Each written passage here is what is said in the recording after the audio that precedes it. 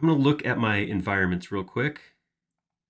I'm out in the city. That doesn't seem to be right. Let's try to find something that looks a little more. Ooh, that's not interior, but I do like the warmth of that one.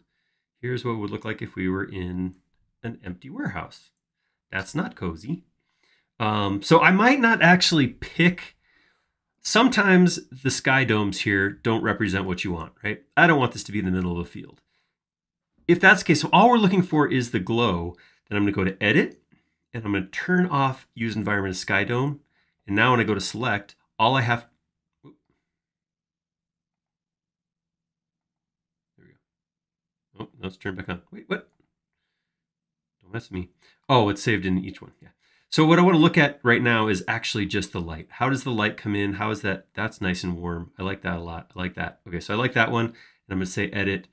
Don't use a sky dome. Just give me the light. I can still do things like if I come here to Select, or I can go to Set Sun Location, which is allowing me to change where the light hits this and how it hits it. There we go. So we get like, there we go. Straight on, nice and warm.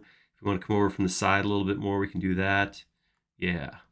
See how that material interacts with that light. That looks really cool.